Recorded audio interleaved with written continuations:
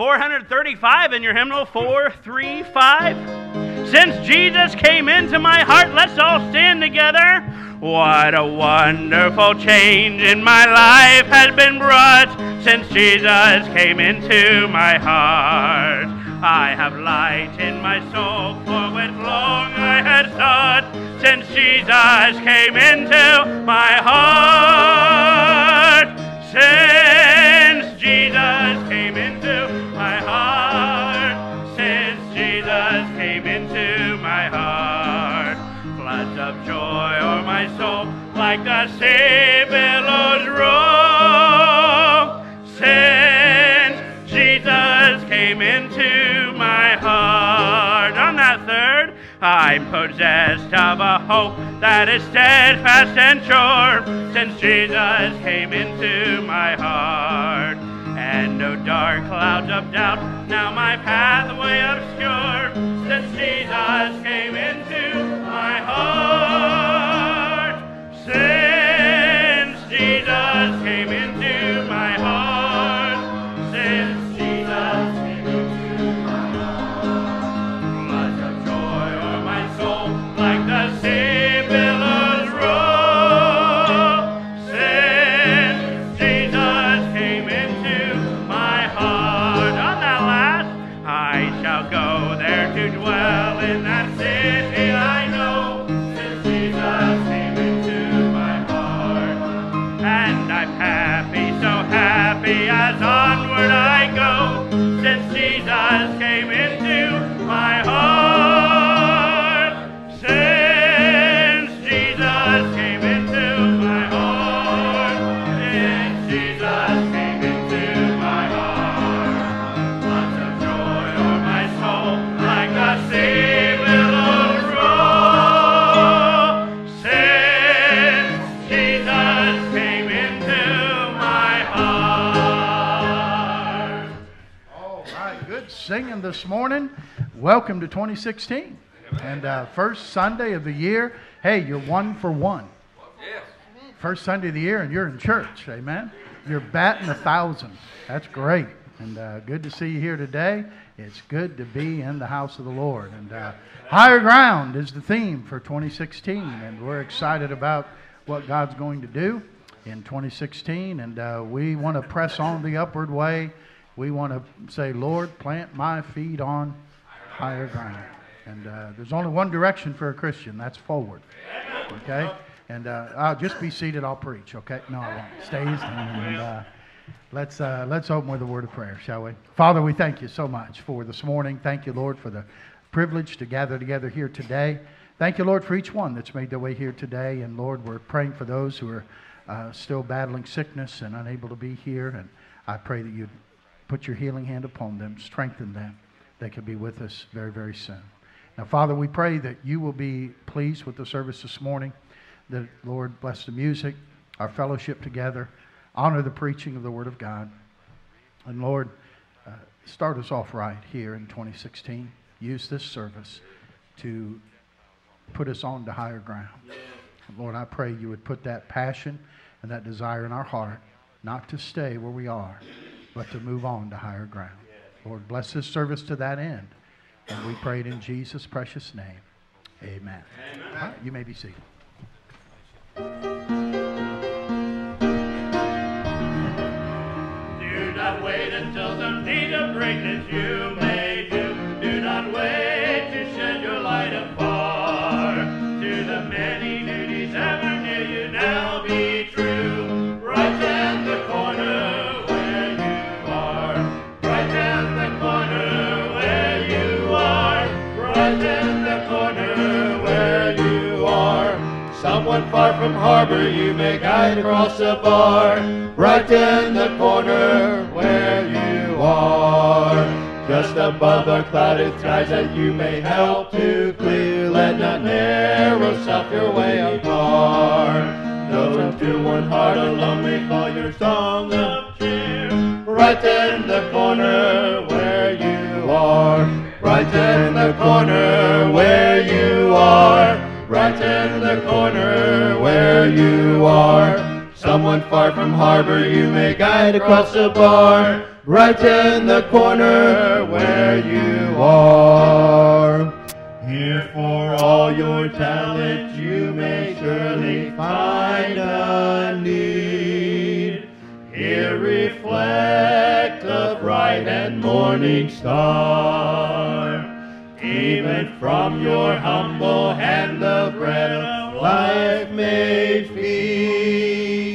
Right in the corner where you are. Right in the corner where you are. Right in the corner where you are. Someone far from harbor you may guide across the bar.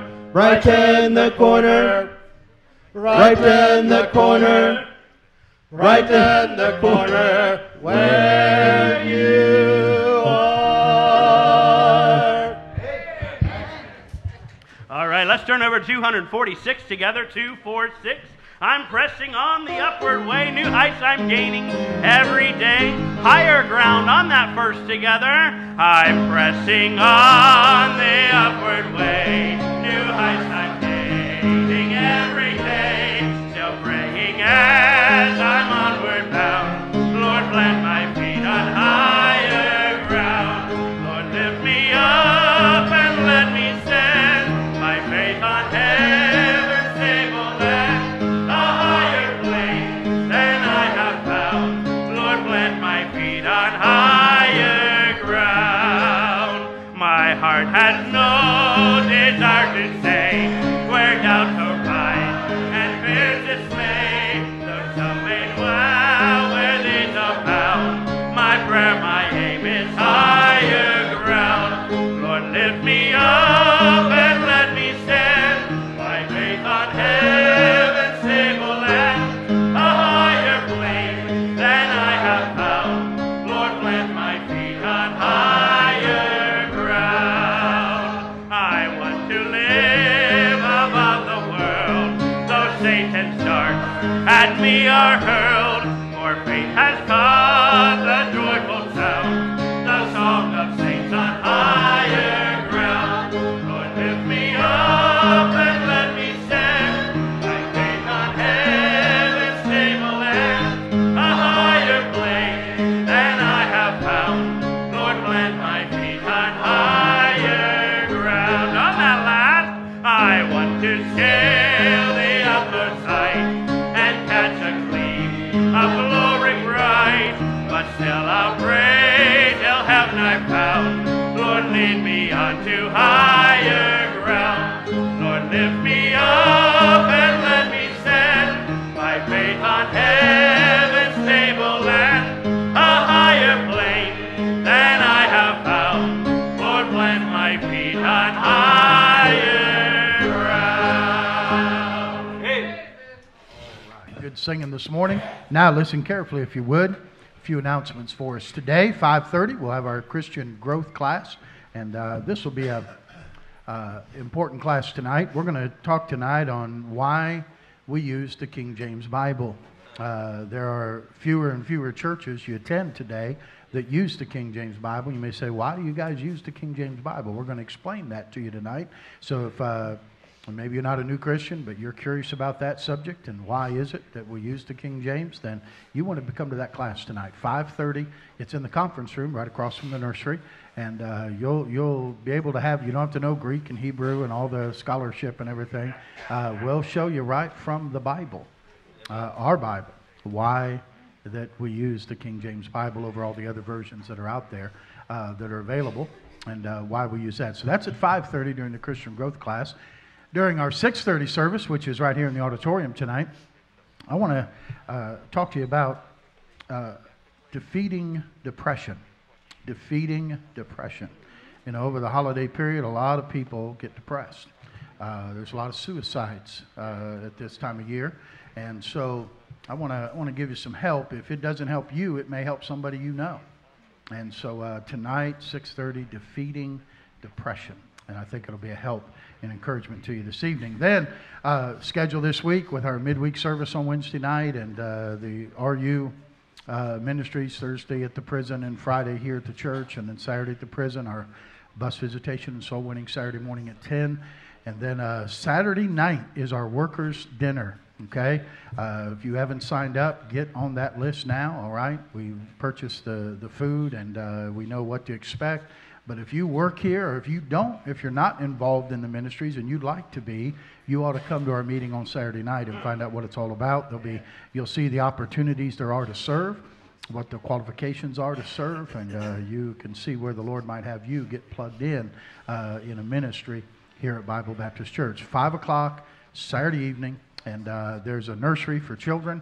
There's going to be a program for the older children up through 6th grade. Teenagers on up will all come to our meeting. But for the younger kids, John and Emily Combest, missionaries to the Congo and Uganda, they're going to be running a program for the school-age children. And then Mrs. Moreland and Grace will be watching the smaller children in our nursery. And so everybody will be cared for, all right? We'll all eat together, and then when we come in for our program, they'll go to their places, and they'll have something fun to do as well while you're in our meeting, okay? So it'll be a great night on Saturday night, and we kind of lay out the coming year and get geared up for higher ground, all right? Saturday night, 5 o'clock for the workers' dinner. Okay, I think that's all I have right now. Let's take a moment. We'll welcome any guests we have with us today. Anybody here today for the first time? I think we got some right here on the front. Well, not really the first time. I was talking to Michelle, right? And she and the girls had come, I think, for Country Fair. And they wanted to come back and see what the church service was like. So she brought them all along. And good to have you this morning. Thank you for being here. That's great to have you. Yeah, you can give them a card, Brother Bill. Give her a card. I don't think she got one during Sunday school. Good to see Joe McKay here this morning, and missed Joe the last few weeks. Glad he's back. And I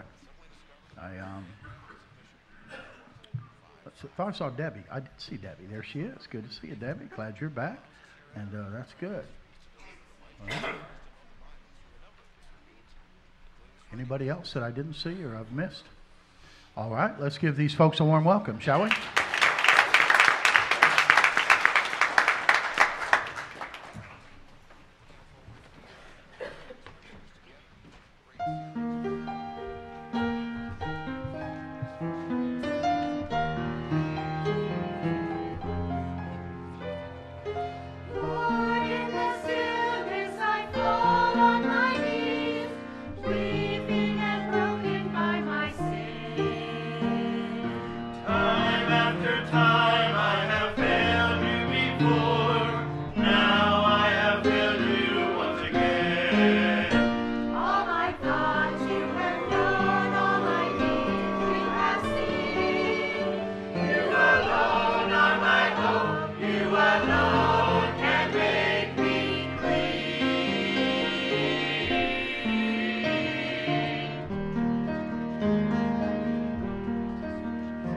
Wash me now.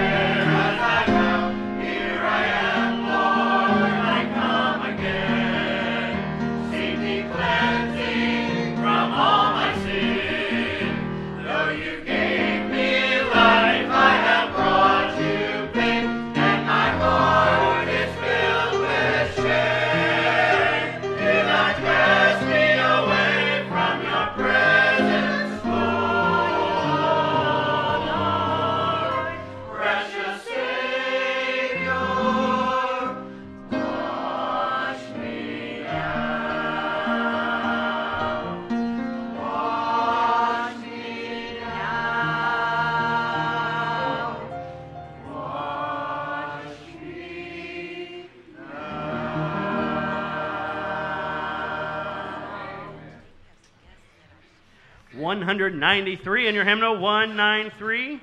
I traveled alone upon this lonesome way, but Jesus and me. Jesus and me, 193. Let's sing that first together. I traveled alone upon this lonesome way. My burdens were heavy and dark with my day. I looked for a friend, not knowing that he had all of the time been looking for me. Now it is Jesus and me for each tomorrow, for every heartache and every sorrow.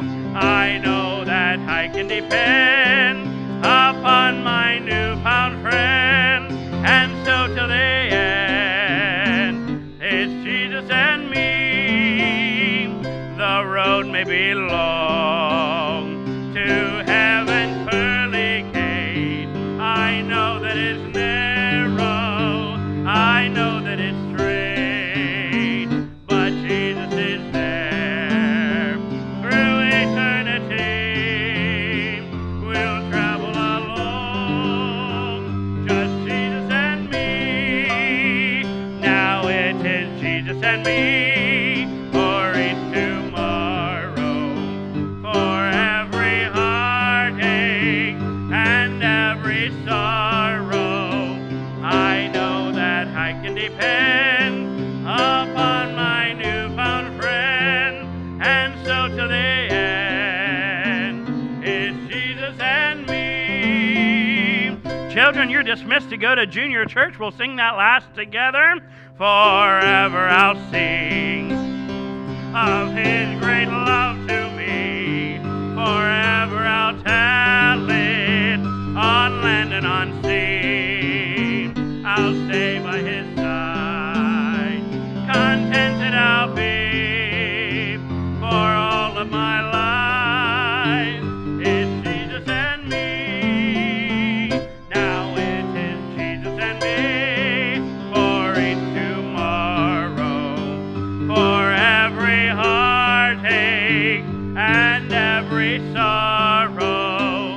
I know that I can be ten upon my newfound friend, and so to the end, it's Jesus and me.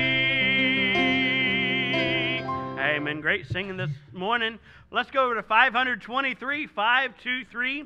I sought a flag to follow, a cause for which to stand. Let's all stand together as we sing 523. We'll sing that first all together. I sought a flag to follow, a cause for which to stand. I sought a valiant leader who could my love command. I sought a stirring challenge, some noble work to try, to give my life fulfillment, my dreams to satisfy. I found them all in Jesus, the life, the truth, the way. Beneath this flag I'll take my stand and follow Him today. Amen. Greet one another. Make somebody feel welcome, especially our guests. We'll come back and sing that last stanza together.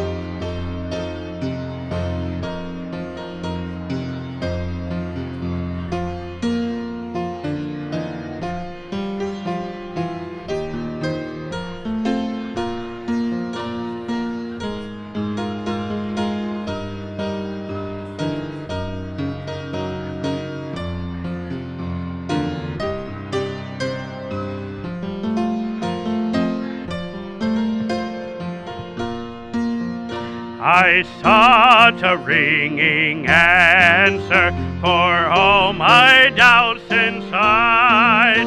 A torch of truth uplifted my searching steps to guide. I sought a word of wisdom, a true authority. I sought to know life's purpose, to solve its mystery. I found them all in Jesus, the life, the truth, the way. Beneath his flag I'll take my stand and follow him today. Let's sing that last all together as you find your seats.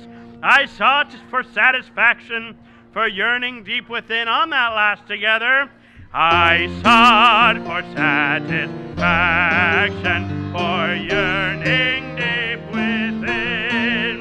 I sought for full deliverance from chains of guilt and sin. I sought for peace and pardon, for freedom from my fears. I sought the hope to cling to beyond this passing years. Where's this come from? I found them all in Jesus, the life, the truth, the way. Beneath his flag I'll take my stand and follow him today. Everybody said, amen. You may be seated. Great singing today. Wonderful. Ushers are coming. They should be here by now. We got a slow group this morning. And fellas, it's time to give. Let's be anxious to get the money. Amen. And hope you're anxious to give in 2016. And hope you've seen the Lord faithful to you through 2015 and anxious to give in the new year for 2016. A couple of prayer requests this morning. Don't have a name for this one, but it's a friend of Thelma Blystone, a lady who lives in her complex there. Her daughter, it's a young mother of 4. She's in hospice care. She's got a tumor at the base of her brain, and she's going to pass away. And so pray for this young mother, and pray for these 4 precious children that are going to need a place to go. Okay? And then we want to remember Tanner Jarvis. He's Adam and Alicia's little boy who broke his leg, remember, and they had to put a pin in it, and the pin comes out tomorrow. And there's an infection, but it's just dealing with that pin. And so just pray that all go well tomorrow as they take that out, and the healing will be good, and they'll be able to heal up just fine, and no ill effects from that whatsoever. Okay? So remember those requests, if you would, as we pray together this morning. All right, let's pray together. Brother Abrams, lead us in our prayer today for the offering, if you would. There you are. Lord, our Heavenly Father, we come to you once again on a wonderful day to worship you. And we want to ask you to bless this offering, multiply it as only you can, Lord. And bless our pastor as he brings the message. And we know it's not him, but we'll ask that you put him out of the way, and that your word go forth and touch each heart and go up and down each aisle. And Lord, do the work that it was meant to do. And Lord, we love you, Father. And for all these things in a new year, we're so blessed. In Jesus' name, amen.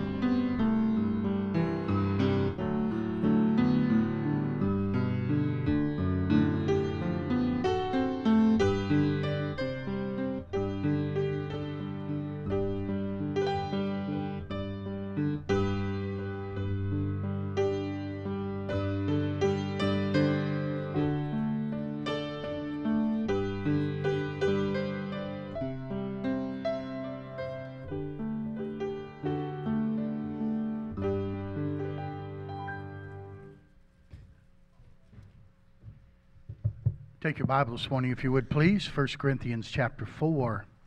1 Corinthians chapter 4, if you would, please, for our scripture reading.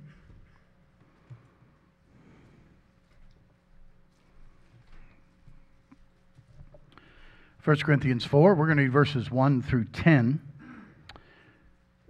1 through 10 of 1 Corinthians chapter 4.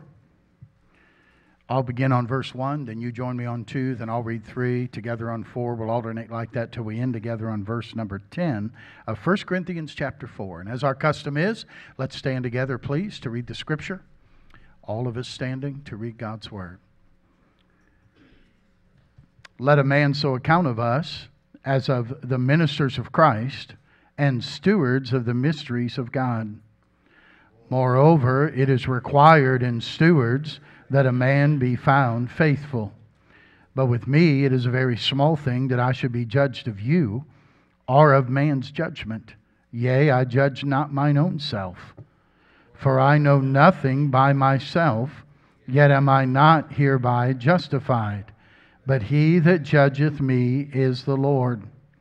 Therefore judge nothing before the time, until the Lord come, who both will bring to light the hidden things of darkness, and will make manifest the counsels of the hearts. And then shall every man have praise of God. And these things, brethren, I have in a figure transferred to myself and to Apollos for your sakes, that ye might learn in us not to think of men above that which is written, that no one of you be puffed up for one against another. For who maketh thee to differ from another? And what hast thou that thou didst not receive? Now if thou didst receive it, why dost thou glory as if thou hadst not received it? Now ye are full, now ye are rich, ye have reigned as kings without us, and I would to God ye did reign, that we also might reign with you. For I think that God has set forth us, the apostles, last, as it were appointed to death. For we are made a spectacle unto the world, and to angels, and to men. We are fools for Christ's sake, but ye are wise in Christ. We are weak, but ye are strong. Ye are honorable, but we are despised. Let's pray together, shall we? Father, add your blessing, please, to the reading of our scripture here this morning. Father, we pray that you will prepare our hearts and make us ready to receive the truth from your word today. Thank you for the Bible. Thank you, Lord, for inspiring your word and speaking to holy men of old. And, Lord, preserving and keeping it for us so that we hold copies of it in our hands this morning. Lord, I believe it's quick. I believe it's powerful. And I believe it's sharper than any two-edged sword. And I ask you that it would do its work in each one of our hearts and lives today. Father, bless us special. In Jesus' name. Amen.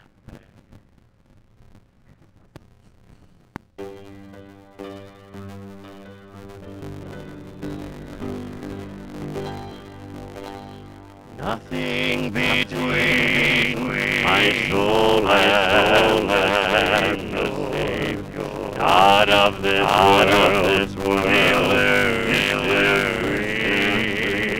I have renounced all sin, Jesus said,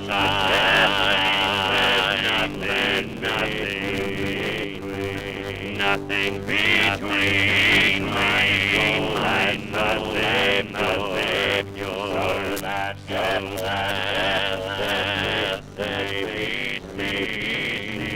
nothing prevents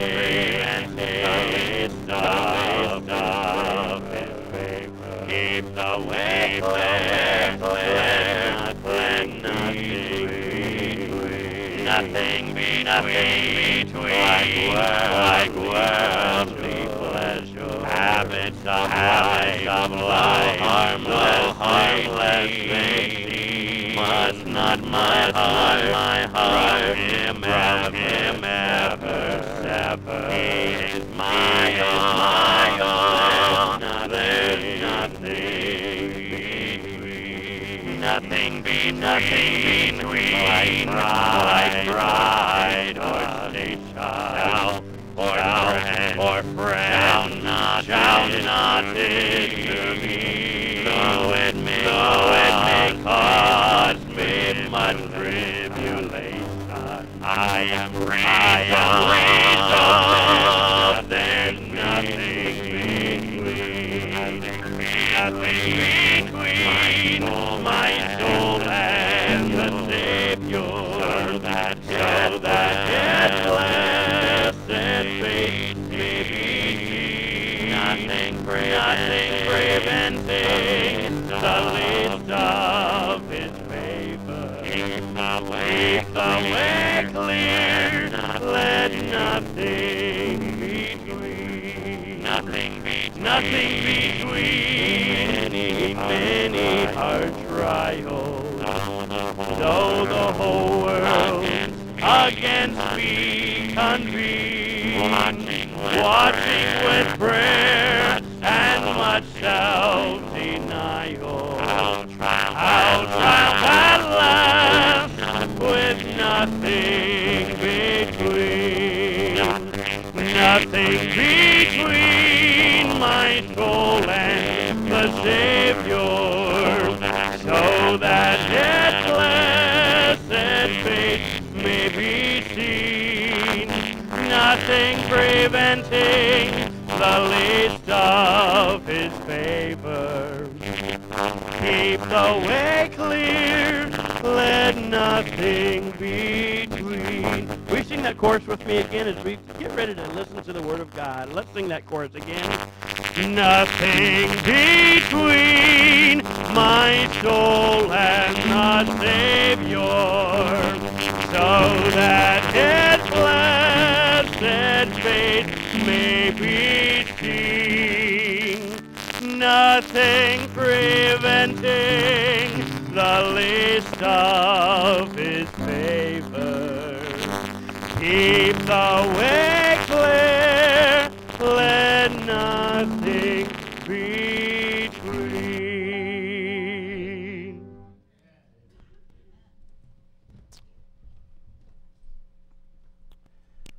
Father, as we bow in prayer now this morning, I pray that there will be nothing between our soul and the Savior, and that you'd hear that song that we just sung, not just as a song, but as a prayer. And that, Lord, you'd grant that prayer this morning.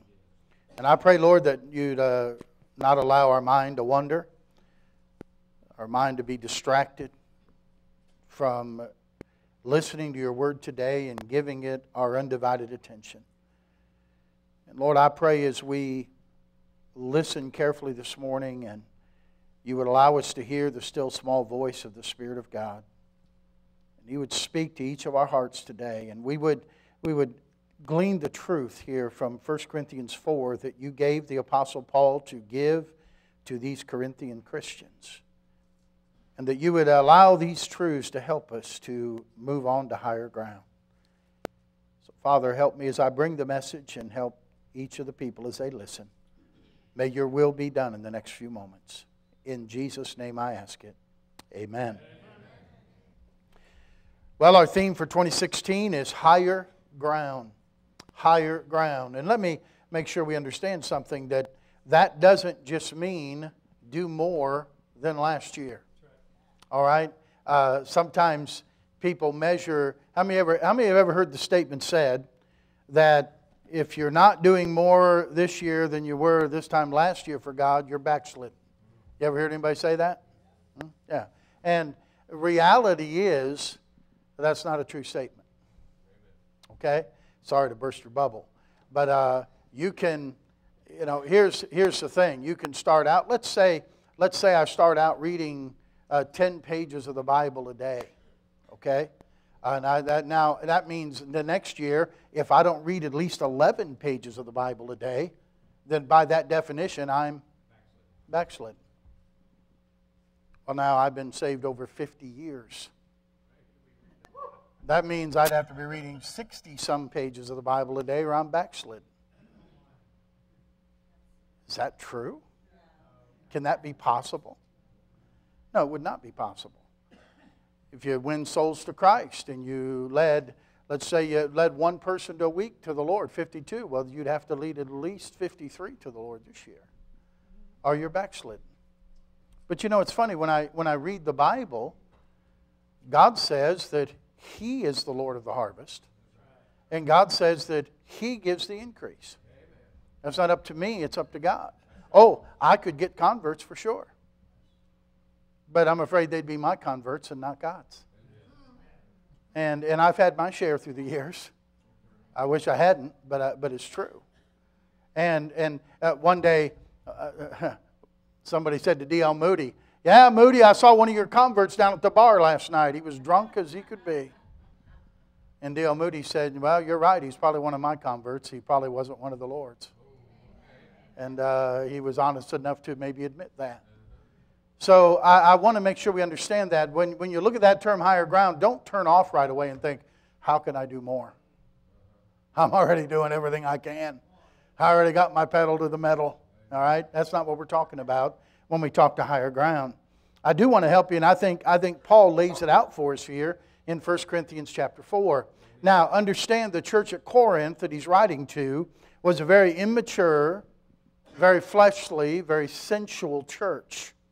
They were saved people, but they were allowing their flesh to still control them. In other words, we're now, once you're saved, before a person gets saved, all they have is a soul and a body. Their spirit is dead. All right? So they're only a two-part being. What comes alive at salvation is God quickens our spirit. He makes alive our spirit. And now that our spirit is what comes alive, and it's our spirit that bears witness with God's spirit. His spirit bears witness with our spirit that we are the children of God. So the part of you and me that communicates with God is our spirit. That's why the lost man doesn't communicate with God. His spirit's dead. That's why the Bible says that the unsaved man, the natural man, cannot understand the things of God. He's spiritually discerned. His discernment, it's broken. There's no communication there. That's why one of the most dangerous things an unsaved man does is study the Bible. Because he's going to get wrong interpretations of what the Scripture says. So now once you receive Christ your Savior, the Bible says, "You hath He quickened," or made alive, "who were dead in trespasses and sin." That's your spirit. It comes alive. Now, listen, now that I'm saved, when I'm unsaved, I'm just soul and body. You know what your soul is? Your soul is your mind, your will, and your emotions. What you think, what you want, what you feel. And that's how people live who are lost in this world. Well, I think I'll do this. Well, I want to do this. Well, I feel like, and that's what we live on. Because that's all they have. Now, we get saved and we have the Spirit. The Spirit tells us what God wants. And what God thinks and what God feels. Now, we don't follow the old manager of the soul. We follow the new management of the Spirit. That's why the Bible says, walk in the Spirit and you'll not fulfill the lusts of the flesh. What you want, what you think, what you feel. The Corinthians were saved, but they weren't walking in the Spirit. They were still walking after the flesh. They were still walking after what I want, what I think, what I feel. The Bible calls them carnal. Carnal simply means fleshly. Okay? So they're still living under the old management. Some Christians today live under the old management instead of the new management. That's another message, but that's just to lay the foundation here for this. And so Paul is trying to get them to understand how to walk in the Spirit and not to walk in the flesh. He's trying to teach them how to go to higher ground, so to speak. And by the way, you won't get any higher ground than walking in the Spirit. Okay? That's the high ground that you want to get to. And we're going to look at chapter 4 this morning. And I'm going to point out 5 keys to higher ground as a believer. 5 keys to higher ground as a believer. Number 1 is to remember that we are servants. Remember that we are servants. Notice verse 1. Let a man so account of us as of the ministers of Christ and stewards of the mysteries of God. Moreover, it's inquired in stewards that a man be found faithful. But with me it's a very small thing that I should be judged of you, or of man's judgment. Yea, I judge not my own self. Notice verse 1. Let a man so account of us as the ministers of Christ. The word minister there is the word servant. All of us are ministers. I know sometimes you look at the pastor of the church and say, oh, there's the minister. No, the truth is, by the way, the pastor ought to be a minister. In that sense, he ought to be a servant. But the truth is, everybody's a servant if you're a child of God. And don't forget that. We see, the Corinthians, they needed to understand what much of the world needs to understand is that God's ways are not our ways. God's thoughts are not our thoughts. What do you mean, Pastor? Well, I mean this. God says the way up is to first go down. God says that the way to get is to give. God says the way to save is to lose. The way to win is to lose. See, it's just the opposite of what the world says you need to do. And God's ways are not our ways, and His thoughts are not our thoughts. So God says, you want to go to higher ground? You have to start with the low ground. You have to remember you're a servant. We are ministers of Christ. Jesus said, I came not to be ministered unto, but to minister, and to give my life a ransom for many. Jesus said, I didn't come to have people serve me, though He would have had every right to have people serve Him. He was the Lord of glory. But He said, I came to serve. In fact, He took His coat off one day, and He girded Himself with a towel, and He knelt down and He washed the feet of His disciples. He did the job of a servant. When those men were in the room before Jesus was, and any one of them could have taken the basin and taken the towel and knelt down and begun the process of washing the feet, but nobody was wanted to be a servant. But Jesus led the way. He reminded them we're servants. We're to serve one another. Now, if you're going to be an effectual servant, there's three things you have to keep in mind. Number one is you have to discard what other people think. You have to discard what other people think. Notice what Paul said in verse 3. But with me it is a very small thing that I should be judged of you or of man's judgment. Paul said, you know what I think about what you think of me? Not much. Okay? That's the Slabaugh literal translation.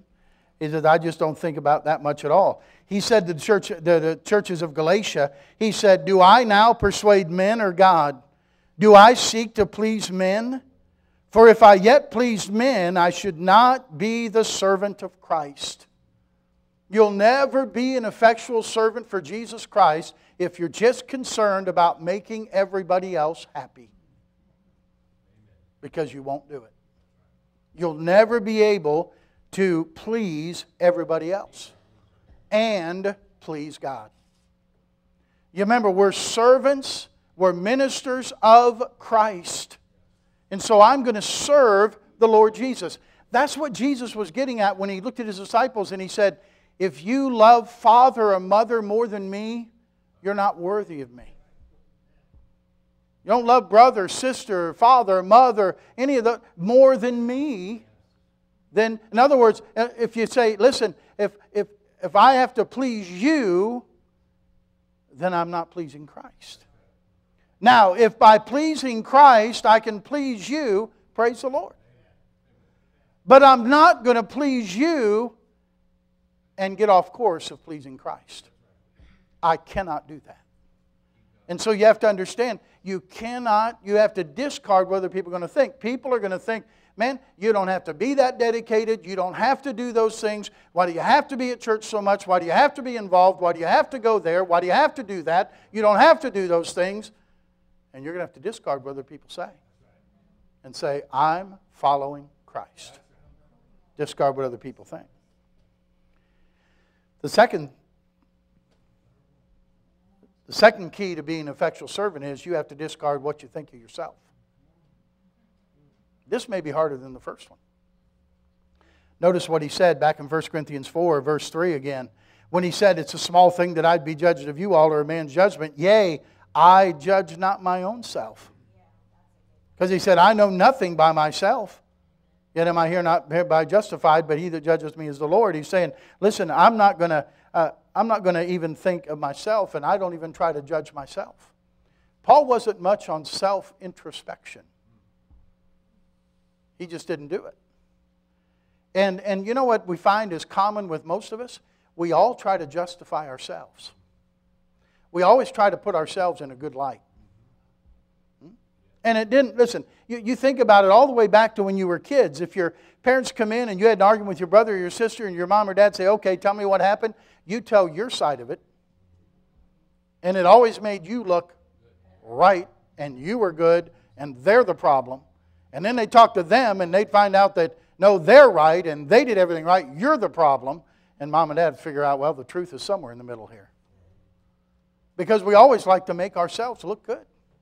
And we always try to justify ourselves in our own light, in our own eyes.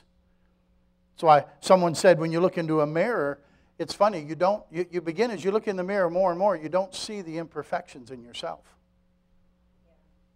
But you know what? You know when you see them? Is when someone takes a picture of you and you look at the picture. And you say, wow, am I really that heavy? Wow, am I fat?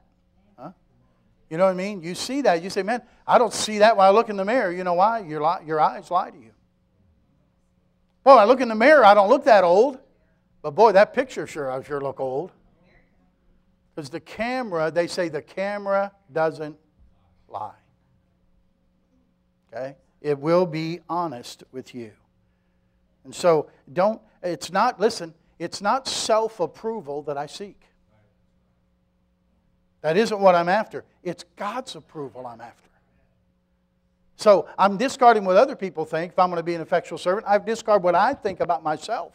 In fact, the truth is, the Bible says I shouldn't be thinking about myself at all. Thirdly, we have to determine to please God only. That's what Paul's saying. You determine to please God only. He that judgeth me is the Lord. Therefore, verse 5, judge nothing before the time until the Lord come, who both will bring to light the hidden things of darkness and will make manifest the counsels of the hearts, and then shall every man have praise of God. You know why? Paul said, I'm discarding what you think, I'm discarding what I think, because you know what? Ultimately, the only one that matters is God. I'm going to stand before God one day. And He's going to be the final judge. And by the way, He's the only one that can be the righteous judge. Why? Because God sees not just the outside, God sees the inside. You and I can't pass judgment on somebody else because we don't know their heart. And by the way, you can't judge yourself because you don't know your heart. The heart is deceitful above all things and desperately wicked. Who can know it? When the Bible says, be not deceived, He's not just talking about someone else deceiving you. You can deceive yourself. You can deceive yourself with faulty thinking. Your mind's done that all the time. And you can deceive yourself. Your heart is deceptive. So the only one who knows my heart, by the way, who can know it? What's the answer? God. He's the only one who knows my heart. That's why David said, when he said, Lord, he said, you search me, O God, and know my heart, and see if there be any wicked way in me. David said, I know myself well enough. If I look at my heart, I'll overlook stuff. But I want you to look, God, because you'll point out the wickedness that's there. And so God is the righteous judge. And so listen, if I sit in the seat of judgment on somebody else, then I'm sitting in the seat of God. I'm taking His place. How arrogant is that? How proud is that? Then I'm presuming that I know somebody's heart. I can't know their heart. And neither can you. Here's a great, by the way, verse 5 can be a frightening verse. You look at that.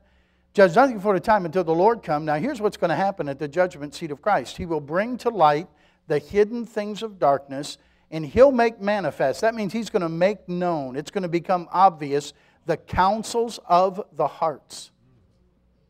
God is going to make known in that day when we stand before Him. He's going to make known not just what we did. That'll be obvious. He's going to make known why we did it. What was the counsel of our heart? What was the motive of our heart? God's going to open those up for everybody to see. Now, at face value, you look at it and think, man, that's not going to be real enjoyable. Because like Paul, we could all probably say, I find that even when I do good, evil is present with me. Sometimes we have motives that aren't always the right motive or the pure motive. And God says, I'm going to reveal those. But wait, the verse doesn't end there.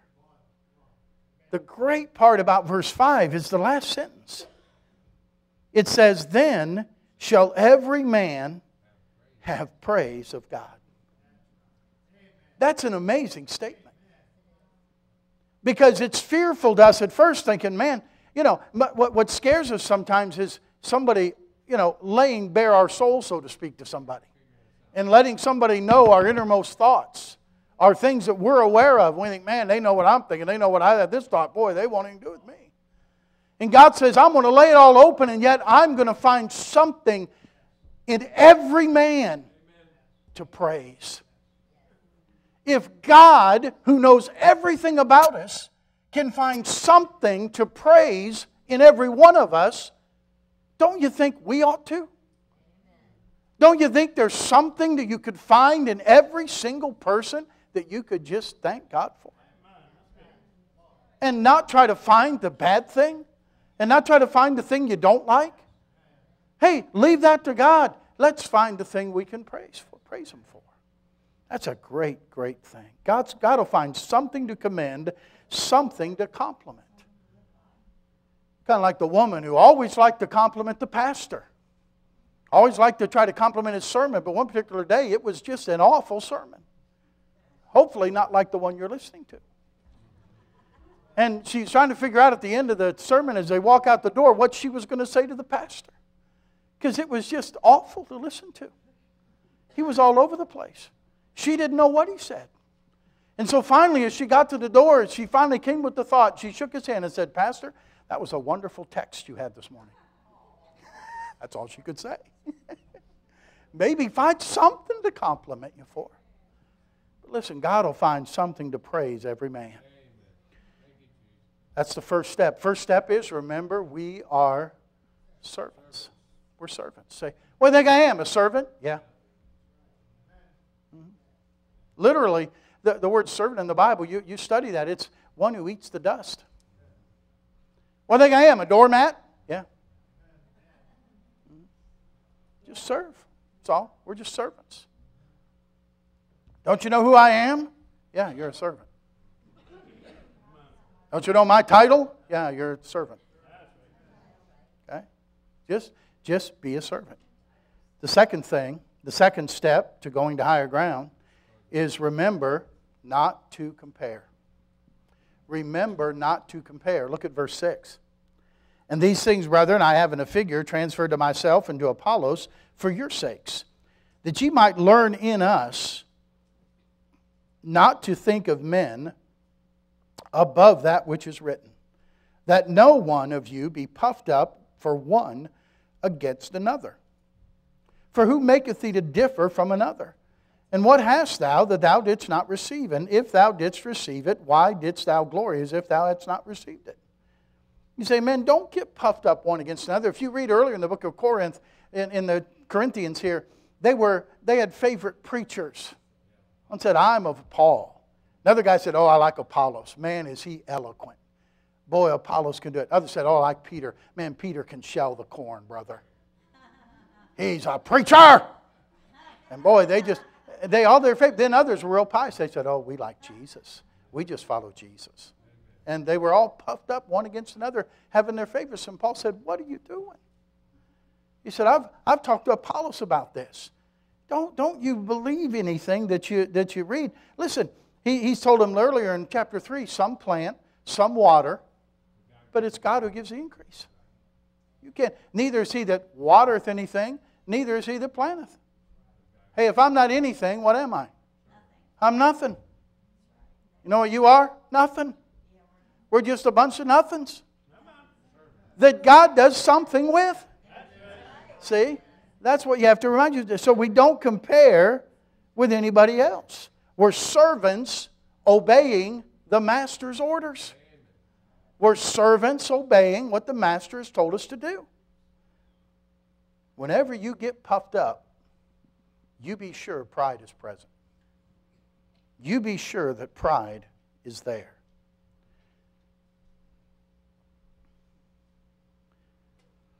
Verse 7 asks some questions. Tell me the answer, church. First question. Who maketh thee to differ from another? God. What hast thou that thou dost not receive? Nothing. Because everything we have, we've received from God. Now, if we've received it from God, we didn't have anything to do with it. He said, why are we glorying as if we didn't receive it? Why are we glorying as if we did it ourselves? Like we did some great thing. Why do I want the praise? Why do I want everybody to acknowledge me? Why do I want everybody to look at me? Because of pride. Listen, receiving praise ought to be a very uncomfortable thing for a Christian. Ought to be a very uncomfortable thing. There was a king in the book of Acts named Herod. He gave a speech one day. Look this way. Look this way. I know he's cuter than I am, but look this way. All right, if he keeps talking, just step out in the hall, okay? He made a great speech one day. And apparently it was pretty good. Because you know what everybody said? Everybody said, oh, it's not the voice of a man, it's the voice of God.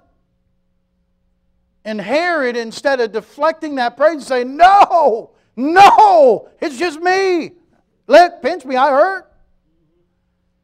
He went Barney Fife on and went, yeah, that was pretty good talking there, wasn't it? You know what? He took the praise for himself. You know what God did? God struck him dead just like that. And they watched the worms come eat his body, come out of his body. Pretty gross sight.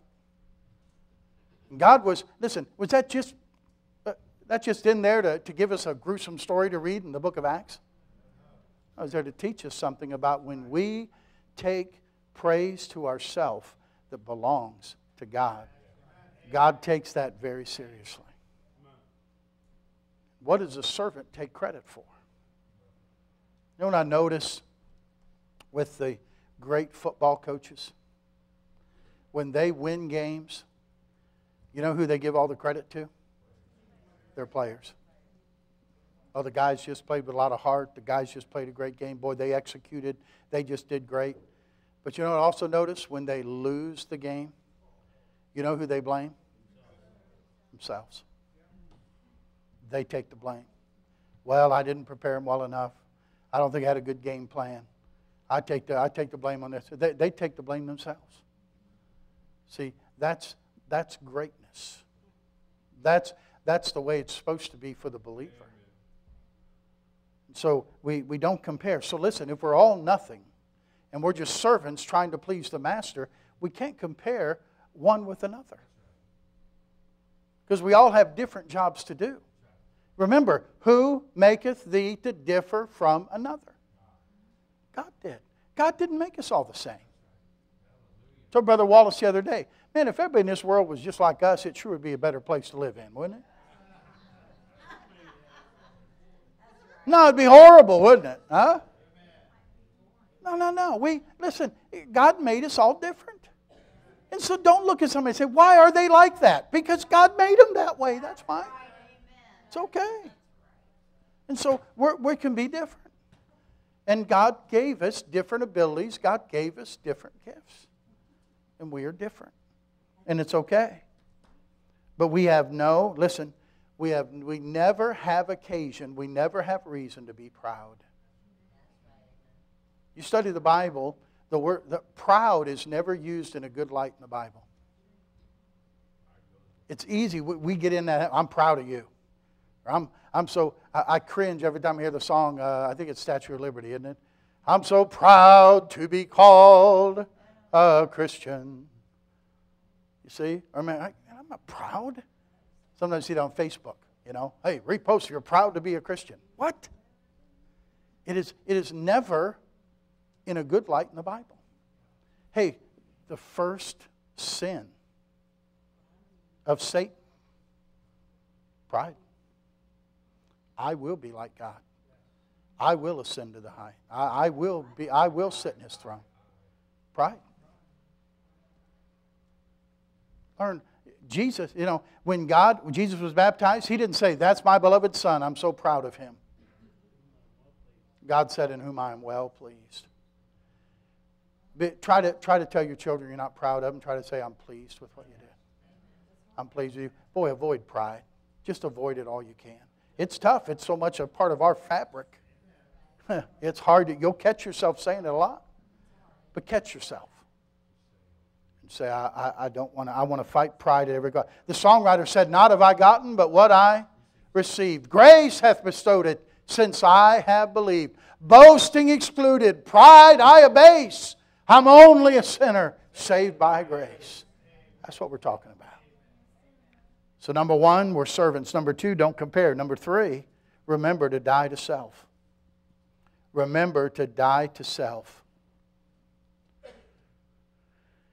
Verse 9, "For I think that God has set forth us the apostles last, as it were appointed unto death.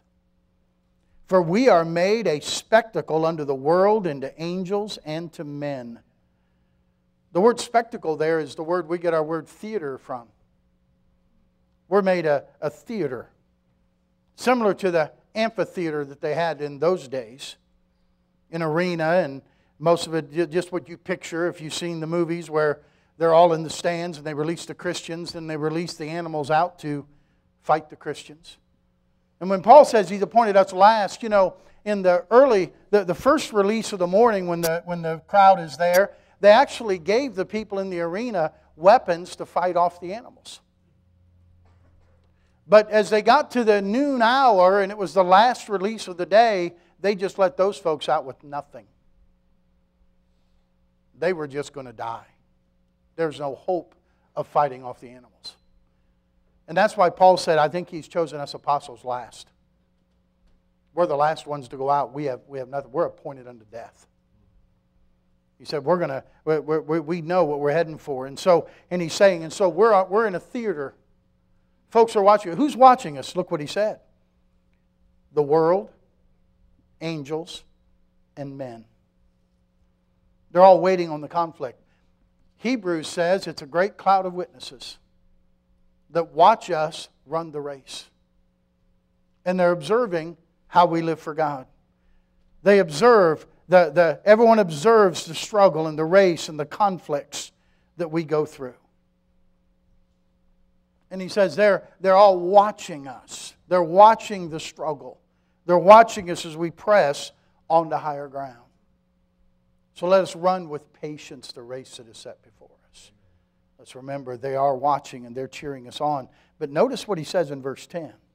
Here's a picture of somebody who's pressing on for higher ground. Notice what he said. We are fools for Christ's sake. Notice. We are weak. We are despised. That's what Paul said he was. And then notice what he said. Notice his description of the Corinthians. Just the opposite, wasn't it? Notice, he said, but ye are wise, ye are strong, ye are honorable. Let me ask you a question. Who do you think was the better Christian?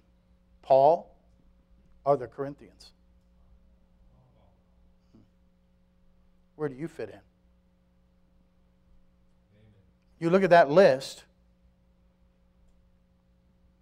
Are you fools for Christ's sake? Are you weak? Are you despised? We have people say, well, I don't want anybody to think I'm foolish. I don't want to look weak. I don't want to be looked down upon. I don't want to be despised. Isn't it better to be thought wise and to be thought strong and to be thought honorable? Oh, that's what we want. That's what the flesh wants. That's how I want to feel.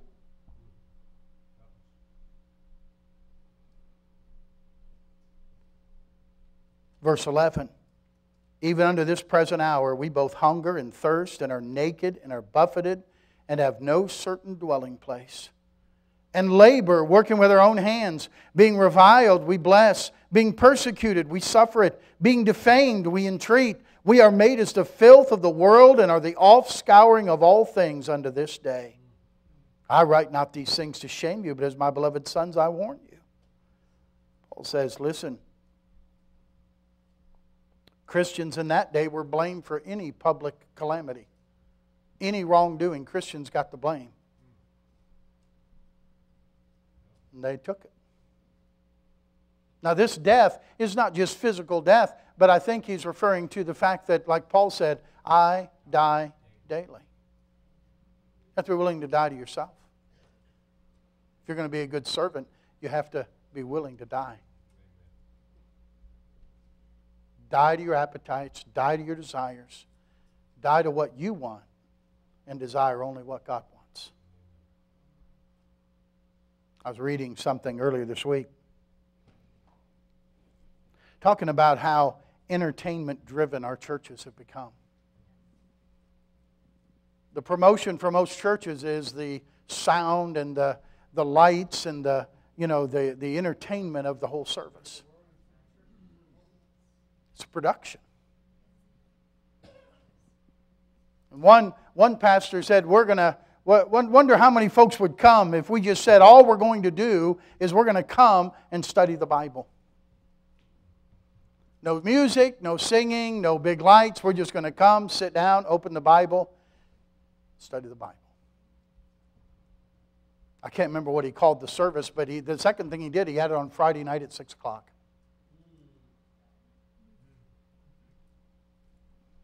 It was a large church. But on that first Friday night, 600 people came. I'm not sure how long of a time period it was. I don't recall reading the article. But over several months, that service grew to be their largest service of the week, having as many as 2,000 people come. You know what that is? That's encouraging. To know that there's people who will come. Hey, generally what happens is you have a concert, you could rent out Nationwide Arena and pack it out with 18,000 people. But you say we're going to have preaching. You're lucky to get 18 people. But there's no entertainment.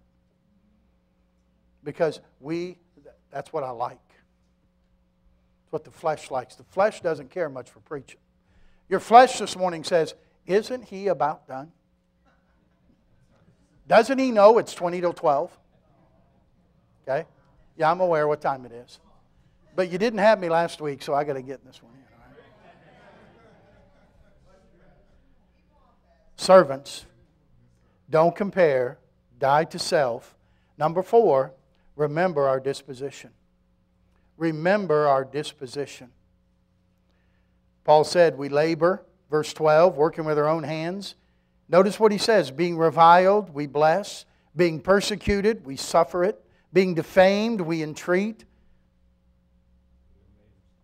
Whew. All the apostles suffered for Christ, but they also suffered after Christ. Example. They watched him. Oh, I know. Hey, listen, Peter followed afar off, but he did follow afar off. He did see. We don't know if the other apostles saw or not. They might have all saw from a distance. But when you go over to 1 Peter chapter 2 and verses 21, 22, and 23, it talks about what Christ did. In fact, I'm going to look there. You can turn if you want there, but I'm going to go there quickly. 1 Peter 2, where the Bible says this, for even hereunto were ye called, because Christ also suffered for us, leaving us the example that we should follow his steps, who did no sin, neither was guile found in his mouth, who, when he was reviled not again. When he suffered, he threatened not, but committed himself to him that judgeth righteously. When reviled, you know what reviled means? It means when you're reproached, using contemptuous and vulgar language. Notice what Paul said he did when he was reviled. We bless. When somebody uses vulgar and contemptuous language to me, I bless them. What is blessed? Blessed are the pure in heart. Blessed are they that hunger and thirst. The blessings. What did we say blessed means? Happiness. You know what I wish? I give them a wish of happiness. Huh, wow. When persecuted, said persecution is punishment or trouble inflicted unjustly. Punishment or trouble inflicted unjustly. You know what he said? We suffer it. We just bear it. You know what the easiest thing to do when you suffer and you hurt? You want to hurt somebody else. You want to pass the hurt on to somebody else. You know the saying, hurting people hurt people. How many times will you get hurt and then you say something to somebody else and you think, man, why did I say that? But you were hurting somebody else. How many times, husbands and wives, you get in an argument? They say something that hurts, so what are you going to do? Man, I'm going to let go on you. I'm going to hurt you worse. And all you said it was, because you can hurt them. Why? Because you hurt. Paul says, you know what? I get hurt and I just keep it. I just bear it. Wonder where he got that idea. That's what Jesus did. When defamed, that means you're slandered by dishonest reports. You know what he says? We entreat. It means the word there is parakaleo. It's the same as paraclete. He says, we call for someone to help us. We call for someone, listen, who's going to help us pray for them. And I pray for them. Don't pray about them. Pray for them. And that takes the help of the Holy Spirit. And notice what he said. Listen, he just said, remember, we're weak and you're strong. We're despised, you're honorable. He just told them what the contrast it is. He talked about how then when they're defamed, you know what happened when they got defamed? They took somebody to court. 1 Corinthians chapter 6. They were all the wrong reactions. So that's why Paul had to say, listen, verse 14, I'm not writing this to shame you. As my beloved sons, I warn you. I'm writing you because I love you and you're like my children. You're like my children. And they were in the gospel. They were spiritual children. So, listen, though our position is often hard and steadfast, our disposition doesn't have to be that way. People may not like you or may not like us because of our position, but they ought not to dislike us because of our disposition. There's some people who take a good position, but man, they have a horrible disposition about it. And that's awful. Let's have a right disposition as we take the right position. So, we're servants. We don't compare. We die to self. We have the right disposition. And then number 5, remember our expectation. You're going to get to higher ground, you remember your expectation. Now listen carefully and we'll be done. Wherefore, verse 16, I beseech you, be ye followers of me. For this cause have I sent unto you Timotheus, who is my beloved son, and faithful in the Lord, who shall bring you into remembrance of my ways, which be in Christ, as I teach everywhere and in every church. Be ye followers of me. He said, hey, I brought you to Christ. I can bring you to be like Christ. That's a great statement. Each of us ought to so live that if others begin to live like us, they would live like Christ. Higher ground is being like Jesus Christ. Higher ground is allowing Him to live His life through us. That's higher ground.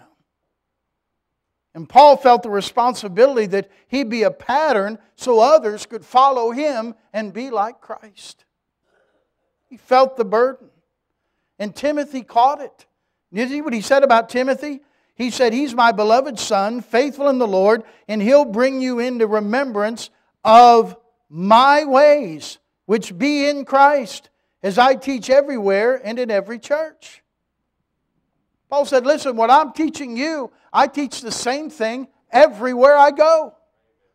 I think if you'd have went to the church in Corinth, or the church in Ephesus, or the church in Colossae, or any of those Thessalonica, I think you'd have seen them operating about the same way. You know why? Paul said, that's my ways. And I told Timothy to instruct you in my way of doing things. And I believe my ways are in Christ, and I believe that you'll be more like Christ if you follow those ways. The expectation is, what's your expectation? Hey, that's just who I am, okay? You just got to put up with me. That's a pretty low expectation. That's what I expect out of someone who doesn't know Christ. But if you're going for higher ground, it's, you know what? I want to be like Jesus.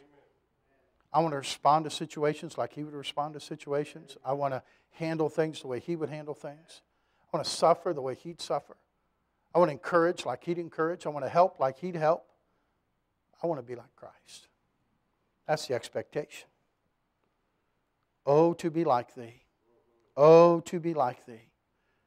Precious Redeemer, pure as Thou art. Come in Thy fullness, come in Thy sweetness. Stamp Thine own image deep on my heart.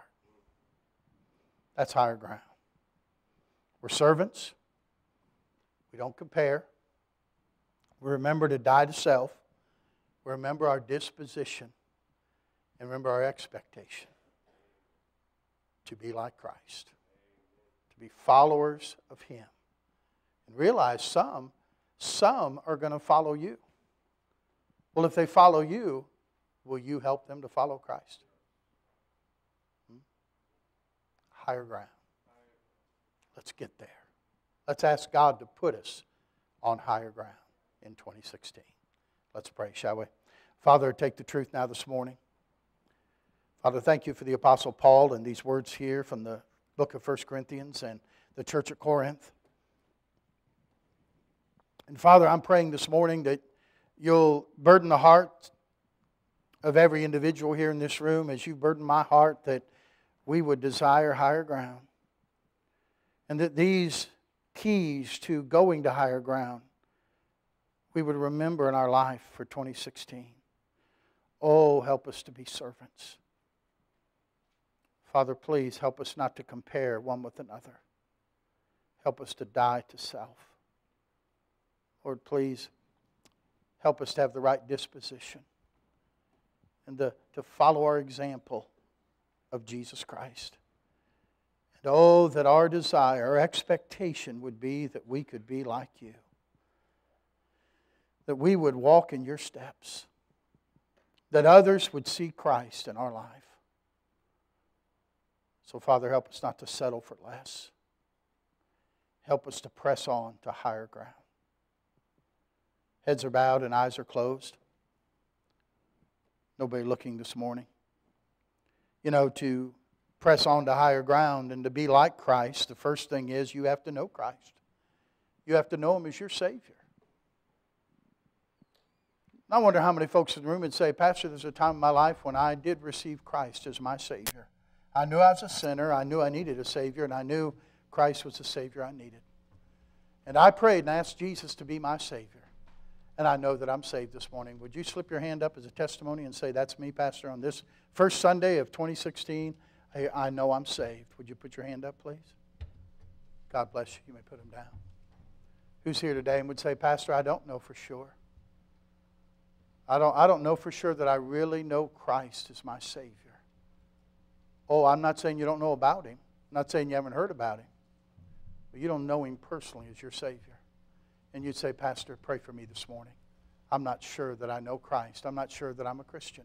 Would you pray for me? Would you slip your hand up and say, pray for me this morning, Pastor? Is there someone like that? The message was to believers today. Higher ground. And I wonder how many believers today would say, Preacher, God dealt with my heart this morning. And I want to press on to higher ground in 2016. And I want to take these keys, and I've written them down, and I'm going to keep looking at them. reminding myself of them, that God will plant my feet on higher ground in 2016. Pastor, pray for me this morning. Will you slip your hand up, Christian? Yes. Amen. Amen. You may put them down. In a moment I'll pray and we'll have our invitation. God has spoken to your heart this morning. I want you to respond to Him. Remember, the way up is the way down. So you start going up to higher ground by falling to your knees and asking God to place you there. Asking God to work in you. It's God which worketh in you, both to will and to do of His good pleasure. Ask Him to work in your life in 2016 and to plant your feet on higher ground. Heavenly Father, bless the invitation now. Thank you for speaking to hearts today. And Lord, I pray if there's any in the room that has never received Christ as their Savior, that they'd come and receive Him today as their Savior. If they're saved, never been baptized, that they ought to come and say, I need to obey the Lord in baptism. If they're saved and they're baptized and they believe this is where they ought to belong, I pray they'd come and say, we want to start 2016 out belonging to Bible Baptist Church. Lord, other believers are just going to come and bow the knee. And Lord, as they humble themselves, I pray that you would exalt them. And that you would plant their feet, plant our feet on higher ground in 2016. Have your way in this invitation now and in every person's heart. And I'll thank you for it. With your heads bowed, you stand to your feet. As you stand to your feet, the pianist will play. As she plays, Brother Bob's going to sing an invitation hymn. God has spoken to your heart. Respond to Him this morning. Will you please? Oh, to be like Thee, That's right. blessed Redeemer. Amen. This is my constant That's right. longing and prayer. Gladly I'll forfeit all of Earth's treasures, Jesus, Thy perfect likeness to wear. Oh, to be like Thee, oh, to be like Thee, blessed Redeemer, pure as Thou art. Come in Thy sweetness, come in Thy fullness, stamp Thine own image deep on my heart. Oh, to be like Thee, full of compassion, loving, forgiving, tender and kind, helping the helpless, cheering the fainting, seeking the wandering sinner to find. Oh, to be like Thee, oh, to be like Thee, blessed Redeemer, pure as Thou art. Come in Thy sweetness, come in Thy fullness, stamp Thine own image deep on my heart. Oh, to be like Thee, while I am pleading, pour out Thy Spirit, fill with Thy love. Make me a temple, meet for Thy dwelling, fit me for life and heaven above. Oh, to be like Thee, oh, to be like Thee, blessed Redeemer, pure as Thou art. Come in Thy sweetness, come in Thy fullness, stamp Thine own image deep on my heart. Be seated just for a minute, if you would, please. Ushers, get the, if you would like a calendar for 2016. We gave these out on New Year's Eve, and you weren't here to get it, then we want you to have one. This has everything going on this year right on the calendar. We do this because we believe you ought to build your life around your local church. Okay? 4 of us do. We think you ought to build your life around the local church. Okay? And this helps you plan, and when you plan a vacation, you plan time away, you look to see what's happening. And so you don't have to miss something that's going on. That may just, you don't know what God has on the calendar this year that could be a life-changing thing for you. Okay? And so you don't want to miss anything. And so this will help you plan your time. And then we have a directory. If you'd like to have a directory, we can give you that way to keep in contact with folks. I use it as a prayer guide and use it to pray for folks pray one for another. And so if you'd like that, just stick your hand up and make sure the usher gets you one. And they'll make sure you get a calendar and a directory. Okay?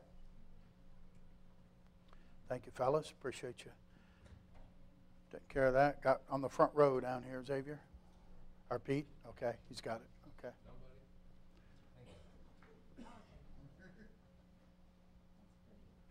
They don't share calendars. You got to give them their own. All right. By the way, I think it's a beautiful calendar. The beautiful pictures on here. You're going to enjoy each month of the year. Higher Ground, the song, there's a verse on, part of a verse on each month, goes for the whole year. And you'll enjoy each month that you turn the page there, all right?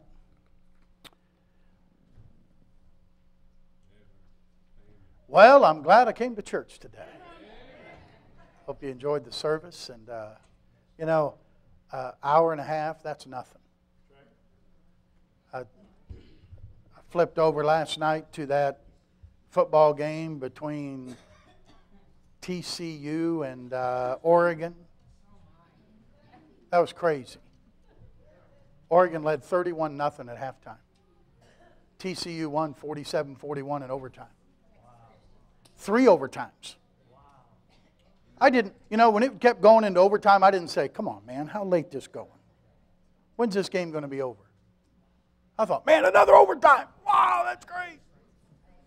My wife's upstairs saying, are you ever coming to bed? And this is great. The biggest comeback ever in the history of bowl games, and I got to see it. I'll probably forget it in 2 years, but I got to see it this year. But you know what I mean? Nobody was complaining about the time. Why is it we go to church and it goes an hour, 2 minutes past 12, Bobby says, hey, you know what time it is? What if church was like a football game? We were just here for 3 hours. What would that be like? It's kind of the way it was in Acts. Remember when they came to church and Ananias was there, and then about 3 hours later his wife showed up for church. They were still there. Huh? She didn't know her husband had been there and lied and died, and then she came in and she lied and she died. And that was quite some service, wasn't it? Anyway. Well, I don't know about you, but I'm coming back tonight. Okay? 5:30 if you want the Christian growth class. And why do we use the King James Bible? Why do we believe that's the Word of God? You need to find out why. So come there for 5:30, then 6:30 tonight, how you can defeat depression. Okay? It'll be a help to you.